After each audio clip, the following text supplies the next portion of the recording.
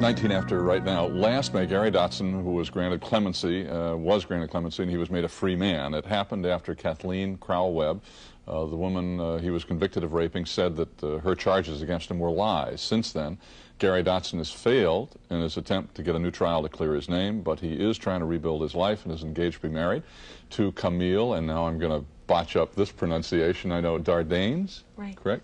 Thank you. Whom he met, by the way, at his own clemency hearing last spring. Good morning, Camille, and Gary, nice to see you, and congratulations, Steve-O.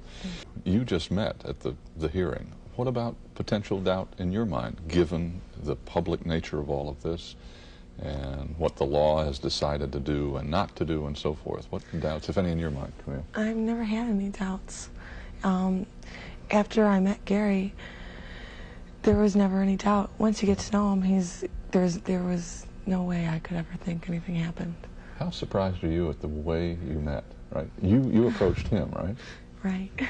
How did that happen? I mean, it's one thing to agree with, you know, what you see in the media about his position. It's another thing to make the effort you apparently did to meet him. How did that? Well, I went up to him, I gave him a flower, and then later, like a week or two later, we went out for a drink, and well, I don't know, things just kind of ran around ever since. We've just been going out and having a lot of fun, and we just stayed together. What about the unanswered questions for both of you? How have those affected, if in any way, your relationship?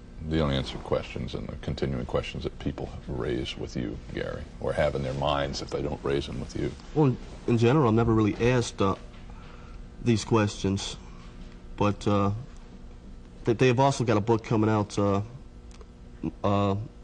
that I'm doing now with Jeannie Rosted and David Ed Fish. Have you learned anything new about the whole thing, or are we going to learn anything new from this book? Oh, I'm sure of it.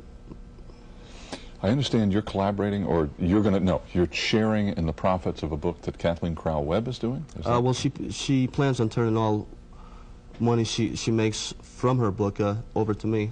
How comfortable are you with that, of receiving money based on this whole experience, given the legal aspect? Well, I've been in constant contact with her for the past month, and she's sincere, and she really wants to do this. And you know, I spent 6 years in the joint, and she wants to do this, and she's comfortable doing it.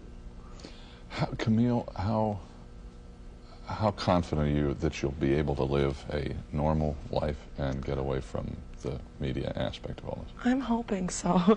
You know, otherwise there's nothing much to go on. It's just hope. We want to be left alone like anybody else and live our life. Well, good luck, and nice to meet you. Nice to meet you. Congratulations. Thank you. Gary, good to see you. Thank you very much. Thank you. We'll be back in a moment. Bo Bridges, next half hour.